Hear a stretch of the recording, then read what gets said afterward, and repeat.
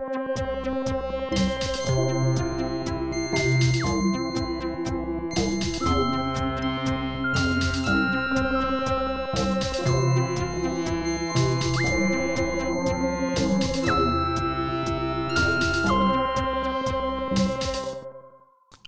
to Crossing the Chasm. I'm delighted to introduce my first guest, Jessica Alvarez Parfrey.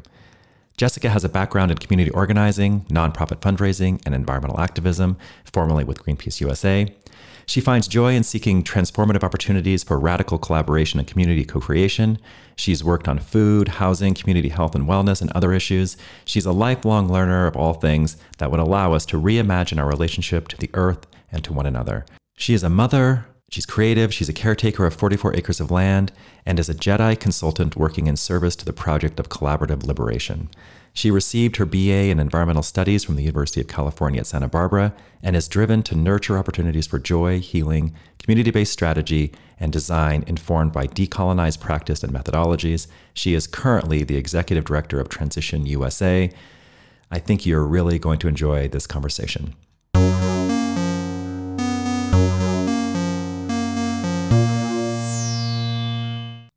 Jessica Alvarez Parfrey, thank you so much for joining me on Crossing the Chasm. I'm so delighted to be here. Thanks, Brian, for the invitation. Well, I've been looking forward to this. This is the first episode. I'm super excited to talk with you. Really interested in the work you're doing. And I guess to start, I wanted to just reflect broadly. You know, this podcast is called Crossing the Chasm, and that kind of refers to the fact that we have, on the one hand, all these problems. On the other hand, we kind of know what we need to do. It's just getting to that point. And so I'm really curious from your perspective, how do you see the chasm or chasms in our society? Ooh, that's a deep question. It's also meant to be kind of a funny response. You know what comes to mind? I don't know why I'm thinking about those Looney Tunes, where like the characters crossing over a cliff and they're walking along just fine, and then they look down beneath them and they're like, oh no, and then that's when they fall. Or a scene from, I think, Indiana Jones, where he's doing a similar thing and kind of has to have faith in that he's reading from this codex correctly and that he can take these steps forward. So I think the chasms are, I don't know, places where we have really deep questions, uncertainty, fear. These are also the places where we have the most promise and potential, the most excitement, at least for me. So the chasms that I'm looking a lot at right now are just how do we reclaim our relationships to planet, to people, to place, and really looking at kind of the deep roots, doing some radical reflection as to where this kind of separation really comes from. And it's some deep stuff. I'm also really interested in balancing this outer work around how we kind of organize our society, how we mobilize, but also with that inner piece, some deep stuff. And I'm like, I don't know if I'm making sense here, but the chasm again is just these leaps of faith that we need to take. And again, it comes back to relationship for me. So trusting in the capacities for collective transformation, really sitting with the fact that community isn't just a thing we're entitled to. It's something that we actively have to build. We actively have to interrogate and reimagine. And a big part of that work, I think, is contained, for me at least, in healing. So a lot of the designs of the institutions that have a lot of the decision-making power or influence in our current modern, postmodern mega design that we have going on here, they're informed by a particular kind of logic and orientation to the world. And that narrowing, I think, has cost us quite a bit. So I think the chasms, again, are like, how do we unlearn? How do we reconceptualize? How do we center relationship in an increasingly complex and overwhelming time? At least those are just kind of some of the threads that come to mind as I sit with that question, what it means to cross the chasm. And also belief in a future, that a positive future is possible. Because it can be easy to get caught in those dark places where we're like, can we get to the next step? One other thing that stands out from that description, which I loved, is this notion of community, and that you're arguing that it needs to be built. I think many people would suggest that they just live in a community, it's already preconceived. Why is it that people feel that way, and why do you think it's important to reconceptualize that as a necessary step as actually creating community? So I'm sitting outside right here in this beautiful, I guess you would describe it, suburb. For me, it feels extremely rural, having lived in cities like LA. And I'm just sitting with the fact that I know some of my neighbors, but not all of them. And I think that can often be the case for a lot of us, where we can like move to a place, we can claim a state, we can say we were born in a particular city, but that sense of community, for me at least, has always come from a place of like shared struggle, shared joy. And that requires work, that requires vulnerability, that requires putting yourself out there. And,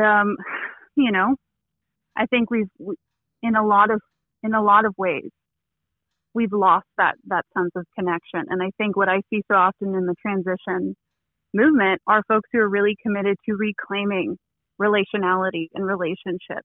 And that echoes from relationship to place, and again, the people that make these communities happen. It's a dynamic living thing. It's not just the neighborhood that you live in. If you don't know anybody, who is your community?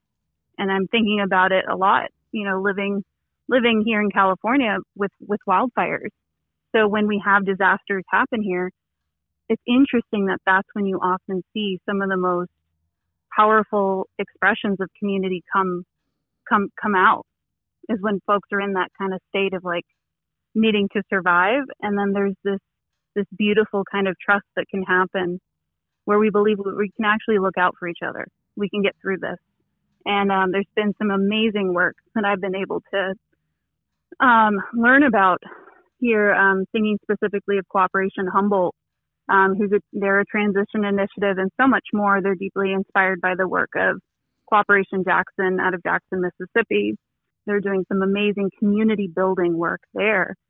And just the way in which folks here in Humboldt were able to mobilize hundreds of volunteers, do, food distribution efforts, really just kind of supporting and offering opportunities to connect and to heal.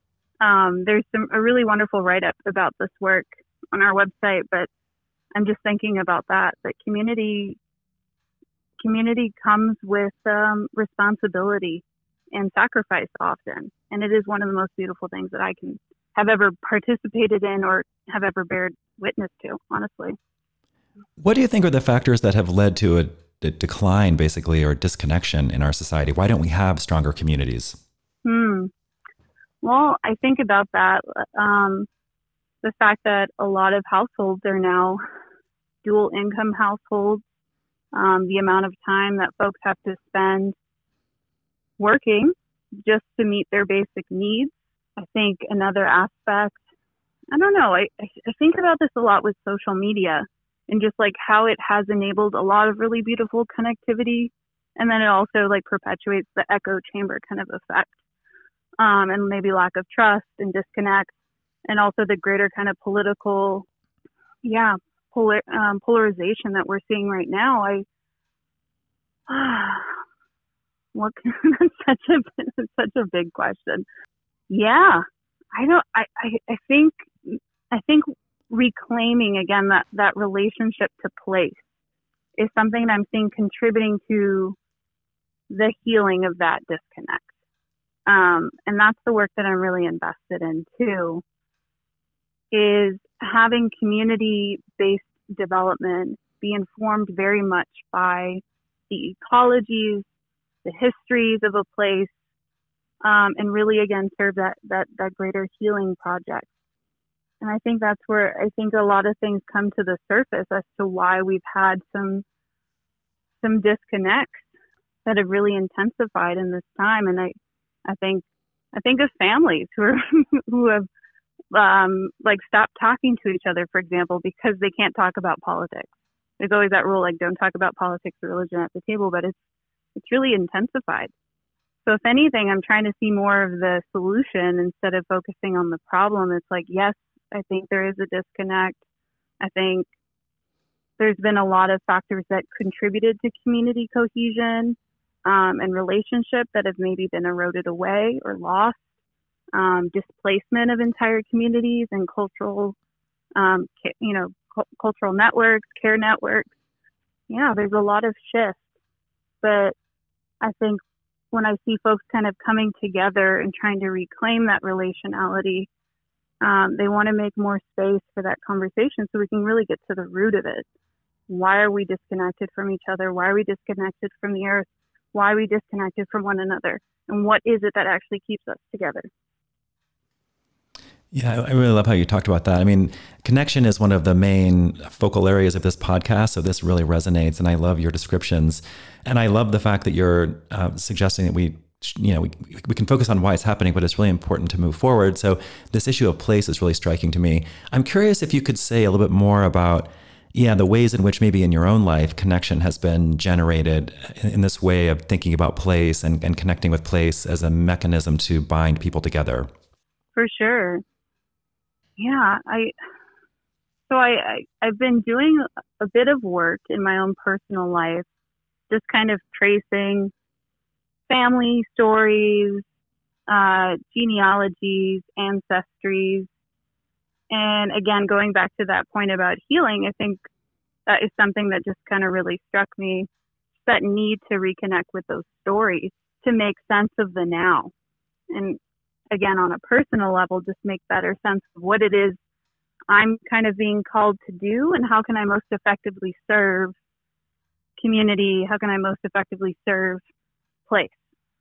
So place for me is not just,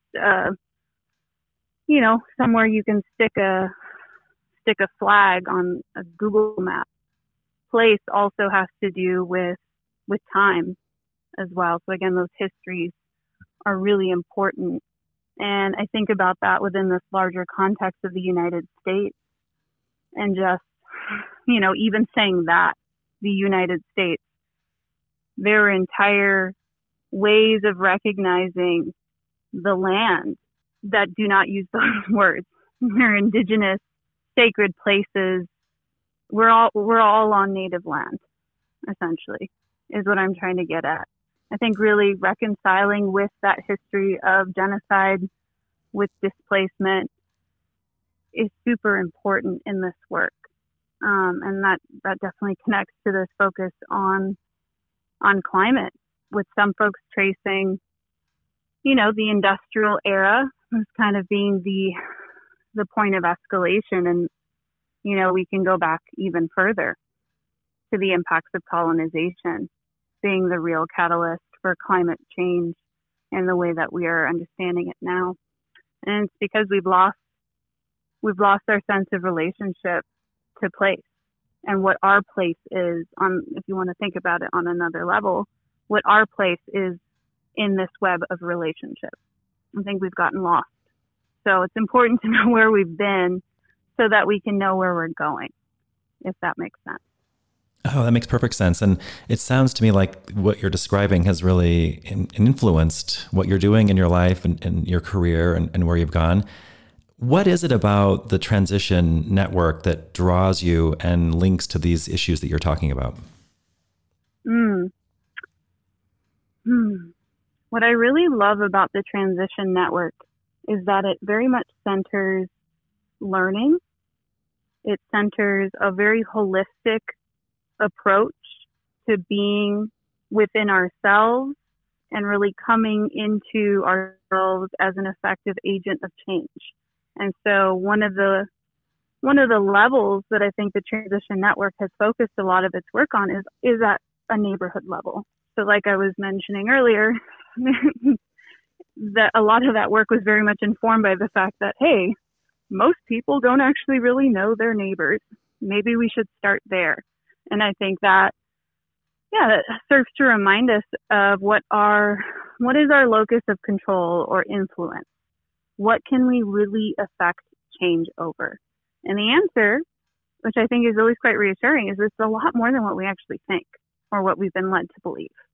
And there is this beauty in emergence that I think is very much honored within transition across the planet. I believe there's over 1,000 initiatives distributed, various countries.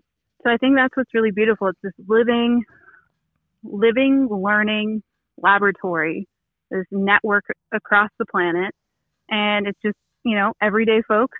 Some of them may be doctors, maybe researchers, moms, dads, like just everybody who has an interest in community and are really sitting in that recognition of, hey, things are kind of broken and things actually need to get a lot better, like now. So how do we do that? And there's a really beautiful Rob Hopkins quote, Rob Hopkins being the founder of Transition, started out of Totnes, England.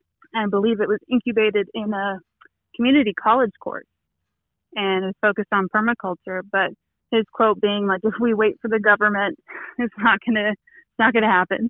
If we just try to do it as individuals, it's not going to be enough. But if we do it as communities, it might be just enough, just in time. And I think every time we engage in that community building work, like I'm always blown away by what is actually revealing itself to be possible. And I think sustaining those relationships, sustaining that sacred space of potentiality and progress, forward motion is really important. I want to get to the transition network and the details of that in a moment. But before we do that, I want to reflect on something you just mentioned, which is that idea of starting local. I mean, some people would suggest that, climate change as an example is this global problem. The only way it can be solved is through global international action. Your all's work takes a different perspective and says starting at the local level actually is the place to do it. How can local actions address something like a global problem like climate change? I think that's a great question. So I also, I want to go back to that point about transition being very much holistic in terms of its orientation. So recognizing kind of this fractal relationship with the micro and the macro, and finding kind of those edges and emergent points of influence where we can move across scales in really beautiful ways. And I'm also thinking of the work of Daniel Christian Wall. He wrote Designing Regenerative Cultures and talks a lot about the regional or bioregional scale, which is actually a scale that we're really interested in right now, but still taking a look at what does the local even mean, right? Is it your immediate neighborhood? Is it your immediate municipality, your county? Well, it's always all of them all at the same time, right? So we're focusing our influence at this first level of the personal and your neighborhood kind of level of influence, I guess, but also recognizing we need to be building relationships and pathways across those scales. So can neighborhoods organize themselves effectively to show up to a city council meeting to affect policy change that, say, translates into a climate change resilience strategy that the community has real influence over and buy-in? And then can that work influence another municipality? And maybe that creates some kind of collaborative partnership where best practices are shared and other insights. And again, that focus on relationship building. So I'd say it's always a both and approach. And it's not like we're sacrificing the global for the sake of the local. You got to do them all at the same time, but it's the question of knowing where to start and how to stack those relationships in a really smart way. I guess I want to go back to something else you said, which is related to this, which is individuals as agents of change. And that speaks to this issue of scale in some ways. What can an individual do? Can you say a little bit about how you think about social change, what social change is, how it happens, and how individuals are immersed in that?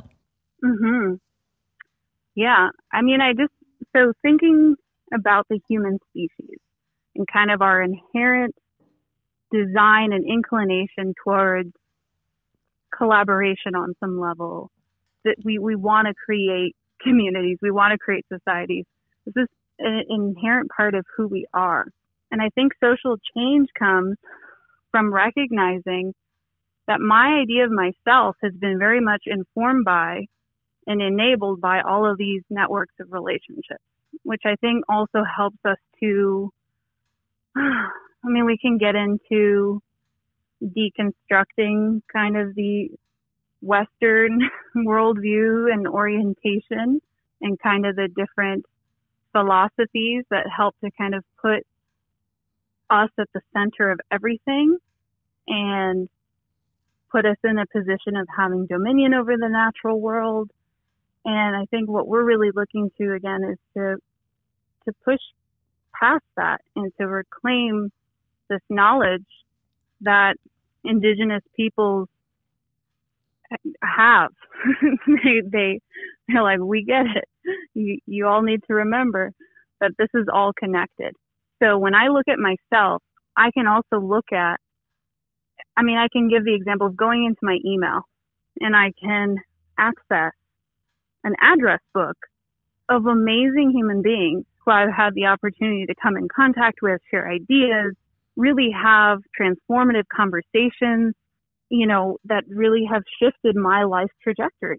I can honor that. I can honor that I am coming from lineages of peoples who have navigated different struggles, have had different gifts, different ways of contributing and really impacting others. So again, it's more of just this, for me at least, it's a way of being. Social change is like what we're here to do. And really recognizing, what do I uniquely have to offer and how does that work compatibly and in support of what others have to uniquely offer and contribute during this time as well. If you are speaking to someone, because you referred to this a bit earlier, that a lot of people aren't engaged, they don't think they can do anything, all of that really resonates. I'm wondering how, when you're speaking to people who have that orientation, that feel like they can't do anything, that their individual lives don't matter in terms of changing global processes and so forth, what do you say to them in ways that resonate so they actually do see the potential for themselves to make change? Yeah, I think usually starting off with, what are you passionate about? What are you already doing and invested in, right? So if folks are sitting with the immensity of, how do I personally address climate change and solve all of the horrible things that I see going across my Facebook feed or on Instagram, I think we need to give ourselves some grace, but this also connects to just like effective strategies for resilience during these times. So starting off with, what are folks already giving the best of themselves to right now? And then I like to think about, and it, again, this is like that relationship building work. And I used to do canvassing for Greenpeace, for example. And we used to canvass up and down the state of California and usually stand outside of grocery stores and try to stop people, random people going about their day. Hey, do you have a minute for the environment? Hey, do you care about any number of ways to stop people? And it was just fascinating. It was one of the best sociological experiments I've ever gotten to be a part of. But also there were conversations where it would start off with someone being like, you guys aren't going to do anything, or, this and this is an obstacle, or it was someone who personally didn't believe in the fact that climate change was even happening, that we would get some of those conversations. But when you really sat and created space for another human being who is infinitely complex, and you're like, so what are you into? What are you about? That's when you can make the most headway. So I think what I'm also advocating for and what I see represented within transition is, how do we create those spaces for folks to really feel supported and like they can actually give something? So I think what you're saying is great, but it's never going to be fully addressed, I think, in the conversation. It needs to be, we need to create the container, we need to create community around these things. But we can offer folks practical ways that they can contribute in their community, ways to organize, let's say, a petition, to draw attention to a particular issue that they may have. We can show folks how to grow food, to try to move themselves towards greater resilience. We can show folks how to facilitate an effective meeting so that, again, they can create effective space to have complex conversations and really allow people to bring in their full selves. So the work is deep. I don't think it's going to ever be, we're not going to create the scale and the intensity of the mobilization that we need unless we dig deep. And I think that's kind of the tension that we often feel when, we're caught up in our everyday. It's just like, how do you step out of that? How do you unsettle yourself from the status quo, but create enough safety and support so that you can actively build this world that you're trying to describe to people, the one that we all kind of know in our guts could be possible and that we kind of love and believe in, but for whatever reason, sometimes we're made to feel like it's not possible and that we can't contribute to it. So it's important. I don't know if that answers your question, but I would tell people, here's a toolkit. Here are things that you can do. And in order to really get to the place of change that we all need, it's going to have to be a lot more than that. And that's going to require trust. That's really going to require time and community building, like I mentioned earlier. A lot of people might say or think that they don't have time, that there's just not enough hours in the day.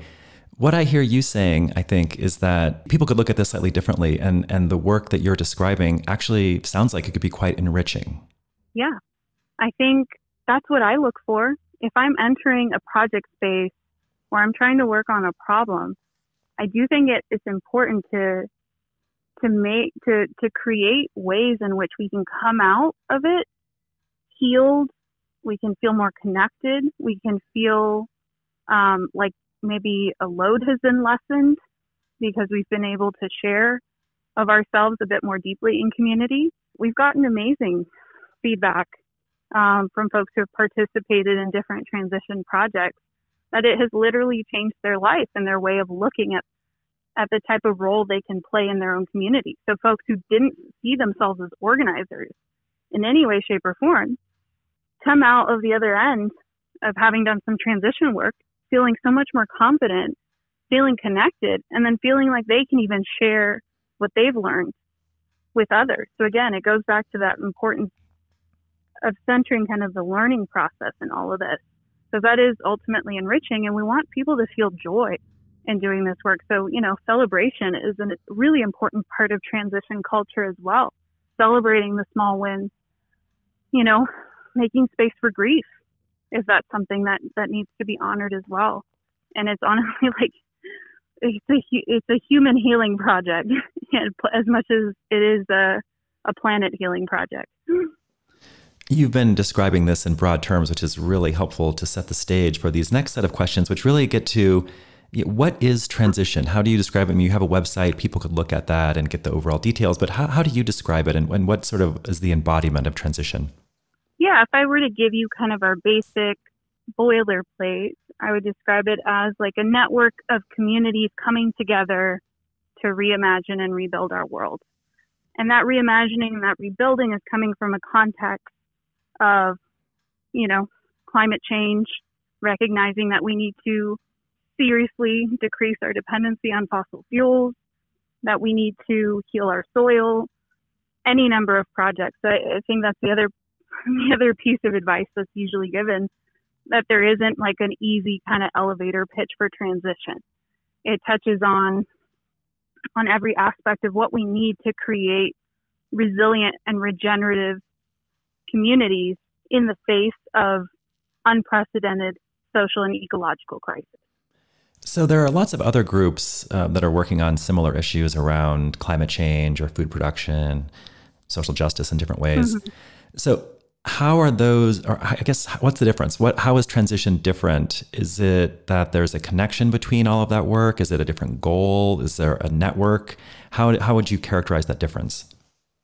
I think that's something we've been really sitting with as an organization. So I'm the executive director for Transition US, which is the international hub here for the International Transition Towns movement.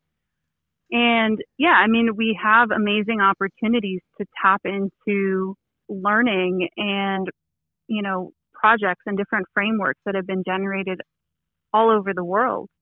And in the US, we've been really sitting with the fact that there are amazing other organizations and opportunities for folks to get involved and do this work. So how does Transition US in this time kind of act as the most effective partner within this larger ecosystem of change?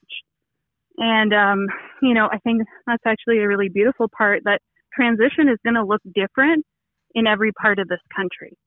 So we have some groups like, that focus maybe on food. Some other groups are trying to figure out questions around affordable housing.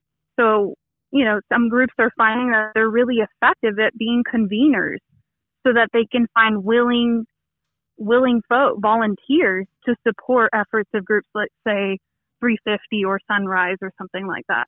So again, I think we're really sitting with, how do we put it all together? It's not like the Transition brand or any other organization that's doing this kind of work is going to be the one to push us through. Like the real challenge is, how do we leverage what we're all bringing to the table? And what we're all bringing, honestly, are people, our learning, and our relationships. And then how do we use all of that to build what it is we're always talking about? I can imagine that that also might bring some competition into this. That is to say that some groups might want not to actually participate in connection precisely because they want to have their own brand or, have their own space, basically. Are you seeing that as an outcome, or the opposite? That is to say that this framework you all have is actually leading to connections across different organizations and groups that's really productive? I think, it would be honest of me to say that there's many different kinds of things happening across the network. So some groups have, joined forces and actually mutated into another organization. Some folks had also, found that the community that was willing to participate in these kinds of groups was being spread thin. And just going, I guess, back to your question, the competition piece, like we're a 501c3 organization, and we're operating within the nonprofit industrial complex. So by we have to, in a sense, compete with other nonprofits for resources and for funding. And so I'm really inspired by different networks that are like, hey, we really need to shift this competition mode because we're speaking out against that kind of paradigm, and addressing questions around capitalism. How do we bring that in our work as part of the nonprofit world? And so going out more collaboratively for funding opportunities and really encouraging groups to share across different organizations and issue areas, I think is really, really important. So there's a lot of different things happening out there, and it's always, again, an opportunity to learn and to share what works and what doesn't. One of the primary impetuses for this podcast was to provide really concrete examples for people. Many people can't really envision something different, or, don't see a lot of alternatives as possibilities. You've mentioned a couple of topics already. I'm wondering, do you have any specific examples that could really ground this, so that listeners could see, what is happening on the ground and what are the consequences? Yeah, I think, again, I'm going to highlight the work of Cooperation Humboldt, and I'll mention a few other groups as well. So they have been building a really beautiful partnership with the Wiyot tribe up here. And the community up in the Humboldt area was able to kind of get organized and decide to provide opportunities to offer an honor tax. So this would be an opportunity for folks who, are not native to this community, to offer forward some support and some solidarity to the tribal community. So this has also happened on Ohlone land in the Bay Area with the Sogre-Ate Land Trust. So they kind of followed suit. So they did an honor tax. They're also working on an Indigenous-led community land trust. So they've been incubating a partnership there. And the former director and founder of Cooperation Humboldt, David Cobb, who's amazing, he's now working as an employee of the Wiyot community heading up their Dishkamu Humble, which I believe means love in the native language, to get a community land trust going where they can offer affordable housing, but the land is being held by the Wiyot, which I think is really cool. In Pennsylvania, so we have Transition Town Media. They've been doing some really amazing work in solidarity with the town of Chester, which is predominantly Black population, and they're very close to a waste incinerator. And so that's obviously have some environmental justice impacts on folks' respiratory health. So they've been organizing to stop that. They also have created a composting program. It was incubated by their group, and then they got buy-in from the municipality. So now it's a municipal composting program, which I think are really cool examples.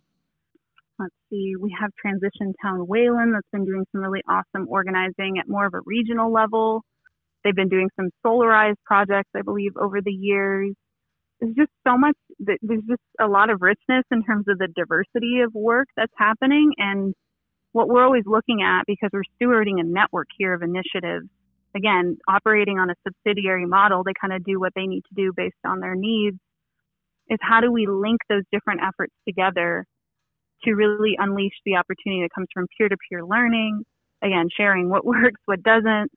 There's often a lot of challenges around navigating things like conflict. This is real in almost any organizing space. How do we deal with there's just the different ways of being in the world that we're all coming with, different traumas, and, how do we respond when that shows up in the work? How do we make space for that and for, again, some kind of healing opportunity while we're also trying to organize our community, to create more community gardens, and advocate for more food sovereignty and resilience. Yeah, trying to think of some other examples. I'm also just really excited that Transition is part of the New Economy Coalition. I highly recommend that folks check out their work. This is like a 200 plus member coalition, again, from folks all over the country. And I'm part of a few of their working groups. One of them is focused on regional organizing strategies. And this is made up of folks who are often working in cooperative development. So how do we, how do we create more opportunities for workers to be owners as well? And I don't know if folks have been hearing about the unionizing work at Starbucks and the great, I think, resignation that's being called. Like you're seeing like folks want a different kind of relationship to work, and they want to be treated well. And cooperatives offer a really viable model for folks to take a look at and even incubate. And there's a lot of great resources for, again, anyone who's like, I'm just kind of an average person who's interested in contributing. They could learn what they need to learn to get some of these things up and running and contribute in that way if they want. So if a listener was doing something in their own community and was piqued by this conversation and wanted to know more about transition, but also about the ways in which they might link their efforts to transition more directly, how should they think about that, and what might they do? That's a good question. So we invite folks to check out our website, follow us on social media. We've been energizing our presence on Instagram, because having visual ways of representing the work on the ground, who we are in terms of transition, like who are the people behind transition, it's a really great space for that. And then I also invite folks to email us. We provide a lot of support, curated resources for folks who may have interest in terms of where to get started. We have a lot of YouTube videos taking a look at a lot of different projects and questions that may come up if you're embarking on some kind of transition type project. I also want to plug our Resilient and Ready Together guide. And this is kind of a practical guide for disaster preparedness and response in your communities. And it also invites you to really assess the fact that folks who are already the most vulnerable and marginalized in our communities will often be those most impacted by disaster. So really keeping that in mind. So if you're just seeing your disaster preparedness efforts as getting a go bag, then maybe you're kind of missing the point. taking a look at how we can advocate for houseless community, folks who are food insecure.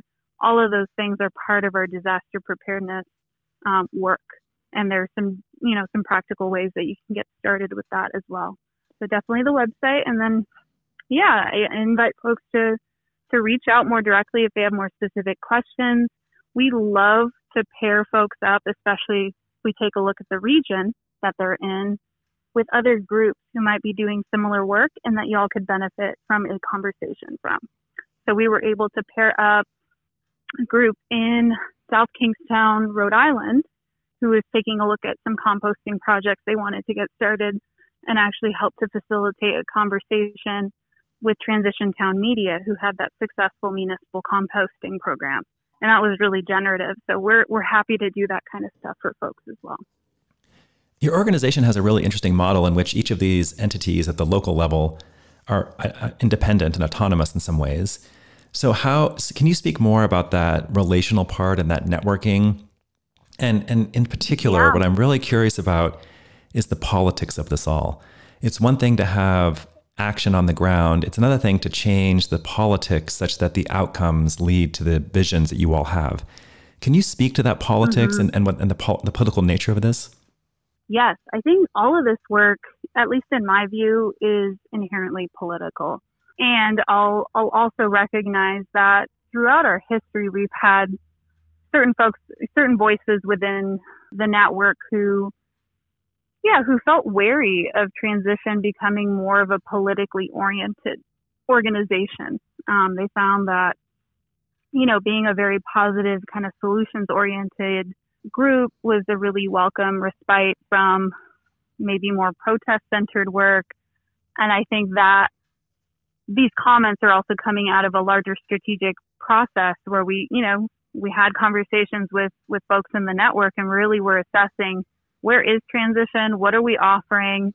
What's kind of missing? And what we recognize is that we were definitely missing in terms of representation across the network in general. Again, there's specificity to acknowledge here, but in general, seeing that most of the folks who had time and energy to put into organizing these projects trended towards older, white, middle class folks because they had the time, the time to do that kind of work. So again, this has prompted a deeper exploration around, social justice, for example. And I came into the organization as they were doing some work to really reorient and reset and center social justice as being a really important way of seeing the landscape of issues and opportunities we were working with. So Regeneration Nation is our 3-year campaign running from 2022 to 2025. And that's focusing our work, again, to center social justice, create more opportunities for youth leadership, or honor and uplift youth leadership that's already just doing amazing work across this country. So I think the politics for now, and I'll be very transparent, we're actually reassessing kind of some of the criteria for becoming a transition initiative. And we're taking a look at how to kind of tighten up our regional organizing strategies so that we can really, really create space for power building. Power building meaning, like, again, how do we get together resources? How do we get together and leverage our networks and influence so that we can create the spaces that we need to continue to foster the work and help it to grow and to become more interconnected with this bigger picture of work that's happening as well. So there's transition work that's happening that is not being done by transition groups. And we want to honor that and see ourselves, again, still as part of this like emergent, we're calling it like, or describing it as the regenerative communities movement. And so that's kind of what we're honoring more as opposed to who's the official lineup of transition groups. It's more so, let's reassess so that we can provide better support for folks who are looking to start these projects. And then really, because one of the places where there is burnout is when folks feel like they're not being successful, right? So then really sitting with, okay, what does success mean? Why aren't we being successful? Why aren't we seeing more, diverse kind of voices being represented in these spaces? And how do we address that? Where do we go to meet people where they're already at and what they're already working on? So these are all questions that we're holding right now. And it is really fascinating. So we also have an MOU, for example, with the Transition Network. So we're kind of our own thing, but we're still connected to the spirit of the principles that have come to define the transition movement, which are heavily influenced by permaculture design principles. And subsidiary being like finding the appropriate scale of decision making is kind of one of the important ones there. I want to follow up on something you just mentioned, which is the idea of success. I think a lot of listeners would be interested in what is working and why. It sounds like you all are exploring that. And of course, there's huge variation depending on the local and regional circumstances. But do you have any thoughts on just some of the elements that are super important for local work to be successful? Yeah, I think one of the most important steps that we're finding that successful groups have taken is really mapping and understanding the larger network of relationships that they are a part of already.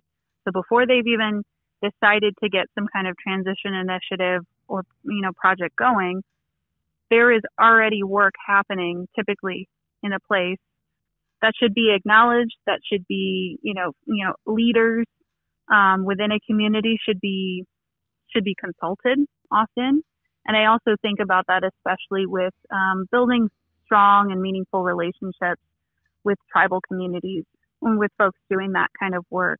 What are the folks who are often the most vulnerable and closest to the harm? Well, they're also closest typically to the solution. So what are they already advocating for?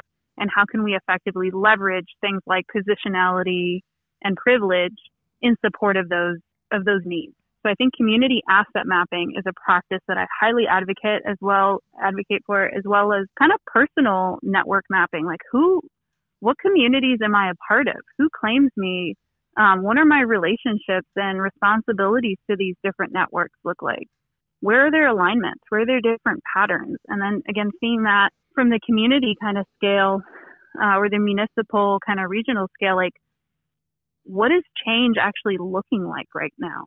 And then having that can be really inspiring or also very clarifying in terms of like, where's their real need? If you're in a community where there's not much happening that you would describe as kind of transition type work, all right, then there's some real need there. And there may be some different approaches that may need to be taken there.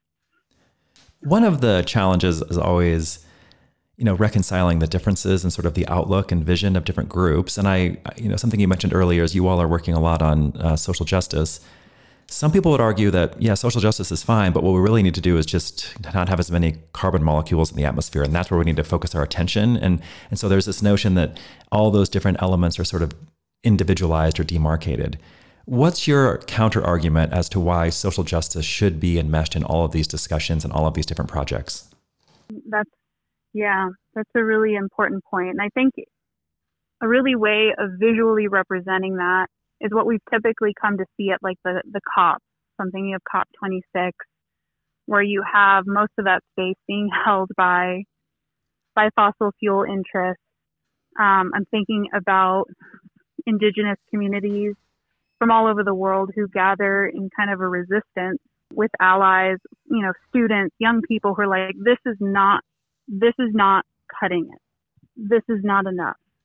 And I'm sorry, I'm like going off on a tangent. I quickly forgot the question. Well, it was mostly, some people just argue that social justice is something separate, that dealing with climate change is one issue, social justice is another, affordable housing is something different. They're all sort of separate. And it sounds like to what you're saying in your organization's sort of framework is that actually those things are all tightly interrelated. So how do you make an argument to somebody who has the notion that we need to work on all these things separately? Yeah, I think we can see that working on all of these things separately actually hasn't really worked. And I think that's kind of the deep reckoning that we need to have. Like, look at the design of our economy, right? Where we measure things like, or emphasize things like GDP. But within that GDP, we're not taking into account things like ecosystem health, community health and well-being in a direct and centered kind of way. And so we see the real impact of that. Social justice for me, folks can describe and politicize any way that they want, but it's honoring the inherent value and human potential of every single person on this planet And in this kind of time, we need everyone supported. We need everyone able to contribute to greater resilience of the system. And I think that for me encapsulates what we are describing as regenerative. How can we heal? How can we create emergent opportunities for us to end up in a place far better than what we could imagine at this point? Because I think, like, I was reading the IPCC, brief or whatever recently, and it can get really bleak. And there's really powerful language in there around the need to center equity when we're talking about the necessary changes that we need to make to confront climate change and really have a chance. And it again goes back to the fact that the most impactful solutions are staring us right in the face. They're typically in the form of how we honor the relationships and the deep interdependencies that we all have to one another and the places that we call home. So really encountering those histories of, again, genocide, of Jim Crow, of all of these kinds of ways in which we have created policy that essentially gives us a green light to dispose of a particular portion of the population, be it poor people, people of color, queer people. We have those encoded into the design of our system. And I think that's, again, the deep reckoning and conversation that can be really challenging to navigate, because it's the water that we swim in. So again, I think that's part of deconstructing the fact that we are living within the design of a white supremacist capitalist, system, the design, and it comes with a very real cost. And I believe it comes at the cost of our collective humanity. That's how I see it, and that's why I think social justice is absolutely essential. And if we hyperfixate on, sequestering the carbon, I mean, there's plenty of brilliant papers that have been written challenging that notion, and all of these techno fixes that are supposedly, going to help us engineer our way out of the problem, thinking about things like geoengineering or whatever. Those things, that alarms me. That's throwing in with a way of seeing and operating that has shown itself not to be successful towards our highest aims in this kind of a time. Yeah, that's really interesting. And what you're really getting at here is the crossing part of Crossing the Chasm. I'm wondering if you have thoughts, if you had to just really succinctly say, how do we cross this chasm? What are the words or ideas or notions that immediately emerge for you? Crossing the chasm, I think, so again, going back to healing, I think our relationship to land is something that I continue to return to. Healing that relationship and recognizing how that provides some of the foundational architecture that has allowed us to, rationalize fragmentation and commodification, dehumanization. I think that's really important. And that's a big thing. Like, just looking at the influence, for example, of real estate in political elections, I think is really interesting. I'm really inspired by folks who are working again on community land trust projects or working to put forward rights of the earth or rights of nature, if you're familiar with that. That's a very innovative, legal solution. We're challenging that notion that land is just a commodity or private property, that land is actually the earth, this whole that we cannot fragment, and that it comes with its own inherent rights and right to life and well-being. So I think that crossing the chasm, that relationship to land, and then our relationship to things like the Constitution. We keep track of what different political parties and how they kind of give homage or continue to honor the aura of this particular, this tool that carries a lot of meaning for what this country is about. I think that is something that should be discussed. Folks have talked about what would a constitutional convention look like, and we're typically terrified of that because the right has their own kind of plans. And I'm just saying in general, what would a really beautiful process around recognizing the constitutions need to evolve and adapt for like times it couldn't even have anticipated, really. And like what process design would come into play if we wanted to have everyone's voice represented in the reimagining or redesign of something like that. And that connects to like a relationship to institutions. Is this kind of a design where institutions, like continue to, protect the status quo? Is that going to cut it? Is there a different way of relating or different kinds of ways of organizing ourselves that we need to prioritize more now more than ever? So those are, in terms of the learning and like the healing and scary, like what does that look like? That's what I'm seeing in terms of the chasm. This is all really super thought-provoking and interesting. I really appreciate you sharing. I want to just end with a couple of questions that you can reflect on and think about them not in the context of the actual work day-to-day you do in your career, but just more broadly. And the first one I want to ask, and you've already spoken to this a little bit, but what do you see in society that is really inspiring to you, that gives you inspiration, gives you some joy, gives you some energy?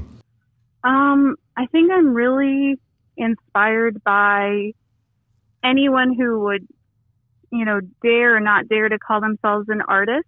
I think especially during the pandemic, movies, TV, performances, and any number of offerings like really help to kind of, just remind us of the things that we want to protect and to celebrate.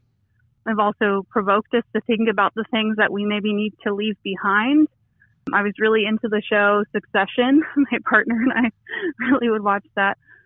And shows like Yellowstone, like I reference pop culture a lot because it's what a lot of us are into and watching, and it can provide kind of a shared frame of reference depending on where we're coming from. But I think art deeply inspires me. I'm inspired by folks who call themselves artivists, who are really using art to build community, to create opportunities to imagine alternative futures. I'm a huge fan of Adrienne Maree Brown, their approach to organizing work and bringing in the creative, the magical. All of that is really inspiring. I'm inspired by youth who are really, really rising up, considering, like in a beautiful way, considering the really heavy burden they've been handed. It's unfair. And so I really think about that as a mom too. And just that's part of my praxis and my way of being in the world is to provide support to young people who are coming up in this work wherever I can, thinking about the little ones and thinking about, moms in general, caregivers and parents, just everything that folks are giving. And I think that brings me back to, just the fact that we need to do a better job of honoring that beauty and that potential and really pushing for the design of a society that has that built in front and center. So, I like to think about things like basic income and what that could really look like if we did it well, so that folks weren't compelled to put themselves on the market, but that they could meet their basic needs and have the extra space and capacity needed to serve their communities, to create beautiful things, and to just be at ease and find joy. So folks who are creating space for joy, for celebration, folks who are putting themselves on the front lines. For me, I'm always humbled by and so heartened by the fact that I kind of do have an endless stream of inspiration, because there's folks who are showing up every day doing this work, and it looks different, but it's all related. It's all connected. And so that's where I kind of put my focus is how do we connect these things? How do we know each other more? And how to really support each other to get through these times so we can cross this chasm together where no one is left behind. Have you listened to, read, or seen anything that really challenged your views or made you think differently? Are you talking about like recently or along what kind of line? Open to you. Any scale is fine.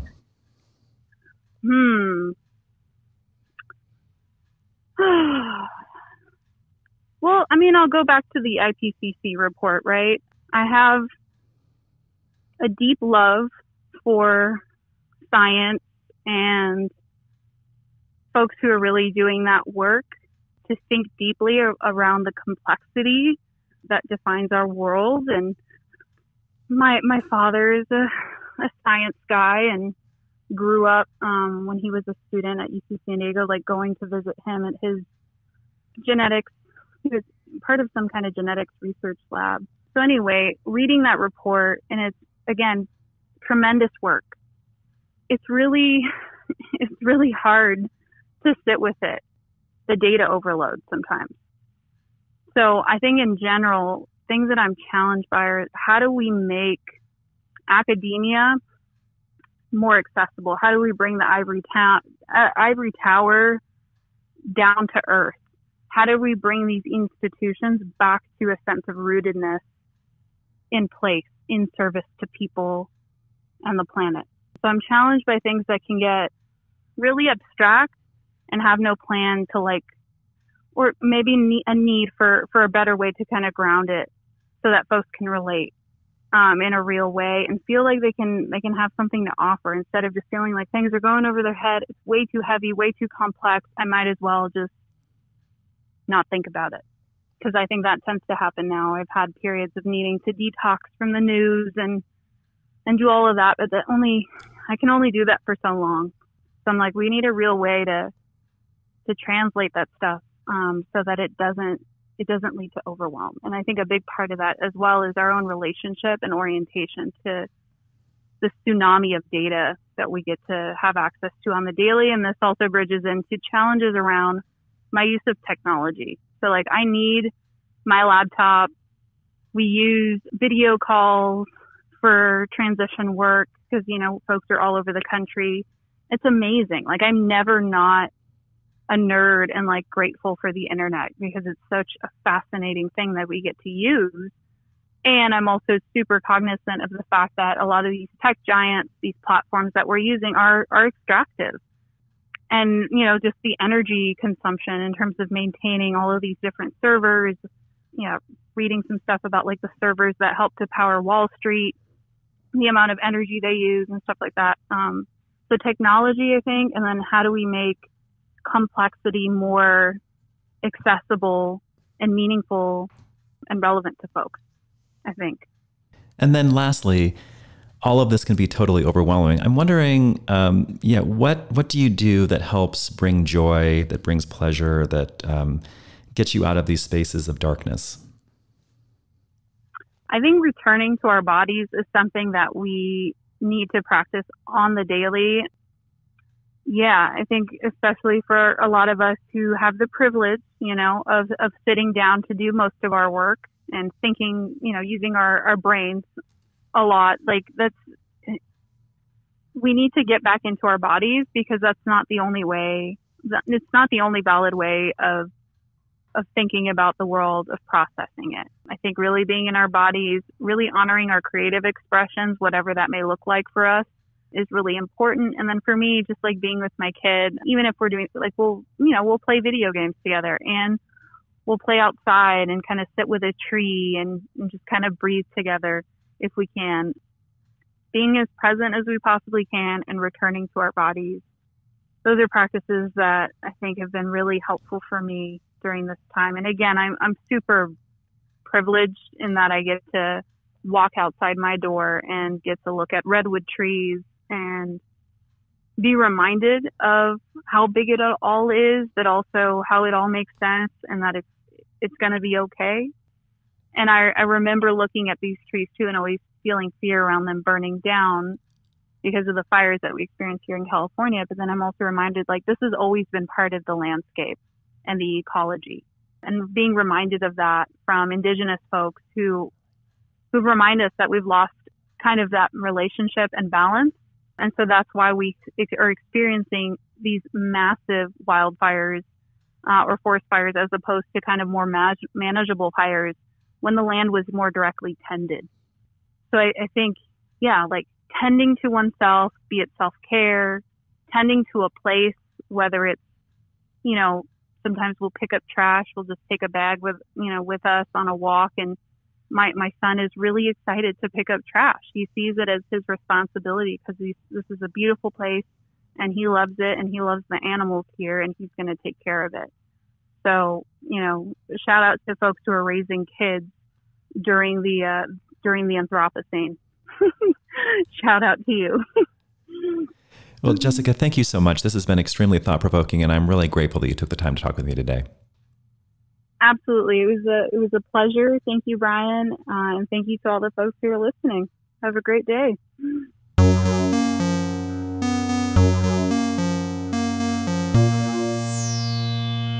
I hope you all found that as inspiring as I did.